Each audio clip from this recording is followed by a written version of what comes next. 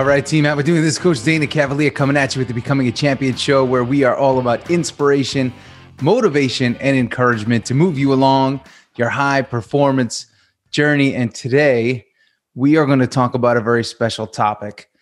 And that topic is not positivity, but negativity. Yeah, we're going to talk about negativity. And it's important that we address it because I believe there is a huge cost to being negative. And many of you may say, Coach, yeah, no kidding. I know that to be true as well. But what's your point? This is just how I am. Or some people say I'm not negative, but they don't even realize that they are.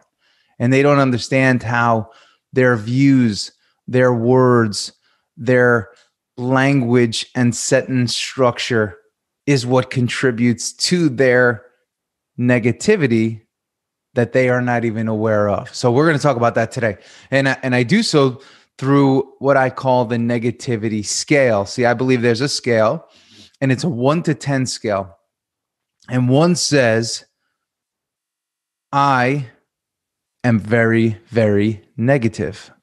And 10 says, there's no negativity in the world. I don't know what you're talking about. I can't even understand what you're talking about. And I tell people that both 1 and 10 are both dangerous because 1 is extreme and 10 is also extreme. So we don't want to be 1 and we don't want to be 10. But the truth is there are people that are 1 and there are people that are 10. And the ideal zone is between 8 and 9. And 8 and 9 says, hey, things are going to work out. Things are great. I understand that there's some things that could go wrong. I get it. But I'm focused on what's going to go right. That's 8 and 9. 8 and 9 says I could do this. I could do anything I believe in, and I can do anything that I believe I can do. So if I believe in it and I believe in myself, it's all going to come together. It's all going to work out if it's what I'm supposed to be doing. So that's the 8 and 9. And it's not saying that 8 and 9 individuals don't experience any sort of conflict, but they don't see the conflict. They move right through it. They see the opportunity.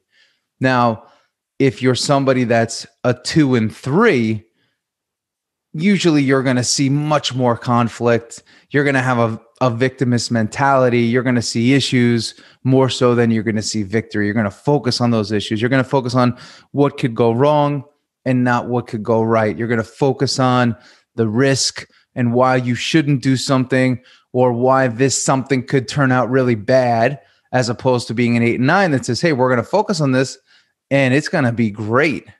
And why wouldn't it be? And a 2 and 3 says, well, here's why it wouldn't be.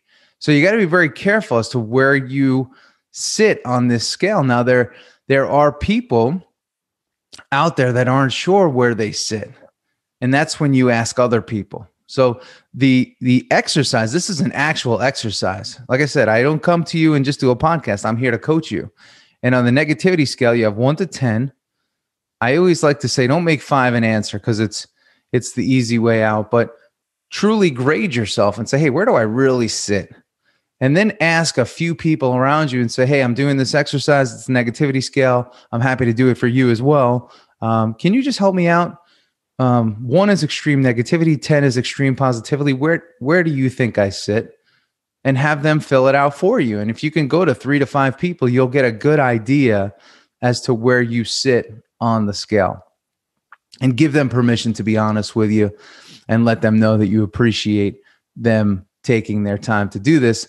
And again, you're happy to do it for them because most of us are not fully aware of where we actually sit on this scale. Now, here's the other side of things.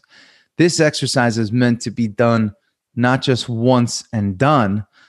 It could be used daily, right? Or weekly or monthly, where you say, hey, in the moment, hey, where am I right now? And you're using it as a checkpoint. Am I a 7 today? Yeah, I'm a 7. Good. Perfect. Man, I'm feeling like a 2 today. What's going on? And that's when you have to elevate yourself. And we'll go over some tools, to talk about how to do that.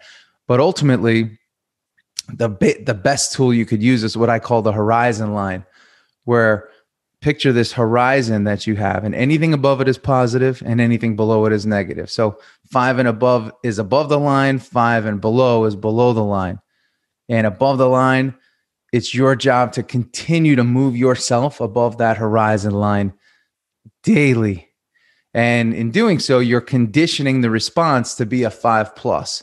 And if you don't condition yourself above the line, you're going to condition yourself to be a 5 or less on a day-to-day basis. So you got to use this scale each and every day, each and every week, each and every month if you can, and it will really help you see victory. Because here's the thing, when you're a 5 or below, it's very hard to win. And when you do win, you'll feel like you didn't win. So really, did you even win? So you're going to typically find people that are unhappy, miserable, constantly frustrated, dealing with a lot of friction and anger below the line. People that are above that line, meaning 5 plus, they're going to be people that have a good vibe. They're going to have a good energy around them. You're going to want to do business with them. You're going to want to hang with them. You're going to want to engage with them. There's just a purity to them and an excitement about life, where people that are 5 or less below the line, they're a little bit rough, but they're rough and they have this ability to almost snap. So you got to know, what kind of a mood they're in.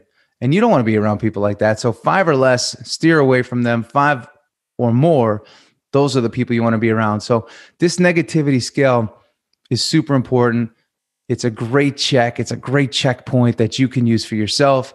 It's also a good way to say, who do I want to surround myself with? And you could use this scale to say, hey, so-and-so, they're a 4, they're a 3, they're an 8. Surround yourself with the 8s and the 9s and the 7s. Find those people, put them around you. And when you surround yourself with 7, 8, and 9s, you're going to feel better about life. Your friction, your resistance, those are going to be low, and your flow is going to be up. These are the type of people you sit with at, say, a mastermind group, or when you're on a winning team. These are the people that are thinking about victory. They know they're going to win. They're not jealous. They're not people that are trying to beat you internally and saying, oh, you did a deal. I hope that deal doesn't go through because I want a deal. I should have had that deal. Those are below the liners. Those are 5 and belows. But when you find yourself at conferences or in these environments that are think tanks, and some people are in these mentorship groups, those are the places where you're going to see a higher frequency, and that is super cool. And you're going to see these higher numbers on the scale. So make sure you're in those rooms, make sure you're around those people, and make sure you're always checking yourself and you're very, very aware of your negativity scale. And it's also very important for you to understand your language, how you're presenting yourself, how you're speaking about certain things, how you're viewing certain things, and make sure that your language, your viewpoints, and your attitudes are 5 plus. You do that, man, everything's going to start changing for you. Think about a deal. Think about if you're somebody that's in sales or you're doing a deal. Do you want to talk to somebody on the other end that's a deadbeat, or someone that's like, yeah, we're going to do it. We can do this. I know we can do it. I know this is going to be the solution for you. And I know that we're going to be able to help you, as opposed to, well, it could kind of work, but you want to be around 5s. If you're in sales, you got to be a 5 plus. And when I say you want to be around 5s, you want to be around 5 plus, 5 plus, 7 plus. And that is magnetic. When you can be in those higher numbers, man, you're going to change the game for yourself. You're going to change the game for people around you.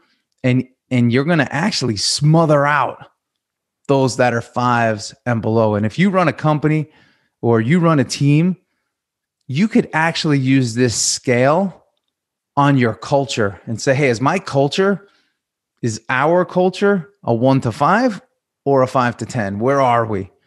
And what are we going to do to elevate that culture? And realize this, when it comes to culture elevation, it always comes down to your people, and it usually starts at the top. So start to look at the top, apply the scale to the top, and you may find that you got a lot of sub 5s up top, and you're saying, why is my company culture so poor? Well, I think you have your answer. So use the negativity scale. I know it doesn't sound very positive in calling it the negativity scale. We could call it the positivity scale, but I think the negativity scale works well here because we're looking for people and ourselves when we're below 5, because we know that that won't yield the results. So we got to get ourselves up. We got to get our people up. And as a result, we'll get our culture up. And by the way, there are some people out there that love to be 1 to 5. And those people you cannot have around you. You can't hire them, get them off your team immediately. So that's my message for you today. That's my lesson for you today. The negativity scale. Make sure you are aware of it. Make sure you're using it. And I promise you, it will change everything for you. This is Coach Dana Cavalea. I hope you enjoyed today's lesson. And if you did, give us a thumbs up, give us a like. If you're on iTunes listening, please give us a review. And if you're on YouTube watching this episode, which I do every episode in video as well, a comment, a thumbs up, let me know what your number is. That would be great as well. And if you can subscribe, that would be great as well. And for those of you that haven't headed over to danacavalea.com, I do a daily blog Monday through Friday. Make sure you get on there. And every morning, I'm going to hit you with a little bit of something to think about. And we're always going to give you some 5+, really 7 to 10 energy. So head on over there, get on the newsletter, get on the daily blog. And there's some great resources over there as well. So this is Coach Dana Cavalea, and I will see you later. See ya.